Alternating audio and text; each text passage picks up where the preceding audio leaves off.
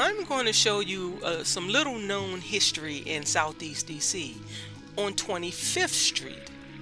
It was right here on the corner of Alabama Avenue and 25th Street that's now in the back of Stanton Elementary School. But before it was a football field, it was residential. This corner of 25th Street was lined with houses, 40 housing units in all. This small development was built strictly for white national government defense workers and their families in 1944. The Alley Dwelling Authority and the Federal Works Agency funded the construction of these houses. The houses were strictly temporary because they were classified as demountable, meaning that they were intended to be taken down sometime after the war ended.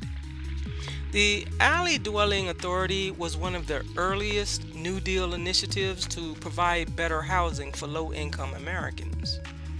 It replaced the unsafe alley dwellings in DC with more modern and affordable houses and apartments. Did you notice the water tower in the background?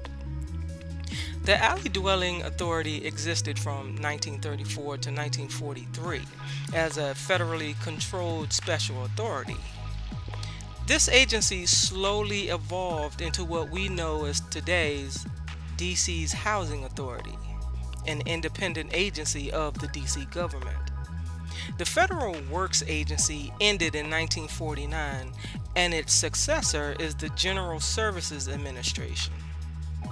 Because of World War II, the Alley Dwelling Authority was enlisted to work alongside with the Federal Works Agency to provide housing for government defense workers.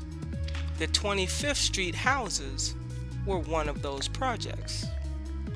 Another temporary housing project was the 21st Street houses. Unfortunately, there isn't a photo associated with the 21st Street houses, but this article did mention the location coordinates, and they brought us here to 21st Street and 8th Street Northeast. These houses were built for the Black government national defense workers and their families. The 36 temporary housing units were built in 1943, and they were right across the street from the Langston dwellings. The Langston dwellings were built in 1938 and were exclusively built for black families because DC was still segregated at that time. So the 21st Street houses were considered to be put in the perfect place.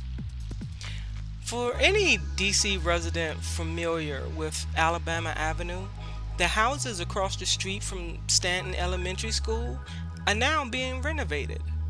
They were empty and abandoned for years. Well, now there's good news. They are going up for sale. I'm Dickie D, your DC tour guide, and I will see you around Washington.